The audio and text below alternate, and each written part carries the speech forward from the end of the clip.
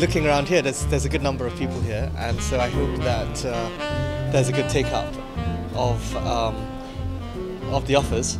I think, I imagine that there'd be a lot of people who don't normally go and eat out, right? Or go for special menus, special events, and then they see MIGF and then they give it a shot. And then I suppose that's what gastronomy is about, sort of, getting people exposed to different flavors, and the whole experience of a multi-course meal. I mean, I don't know if that happens, but if it does, then I think MIGF is doing its job. And it's a very apt theme. In fact, in Malaysia of 2018, I think a lot of people are talking about muhibah. A lot of people are talking about sharing with fellow citizens. A lot of people are looking at Malaysia as an example of how things can be brighter in the future.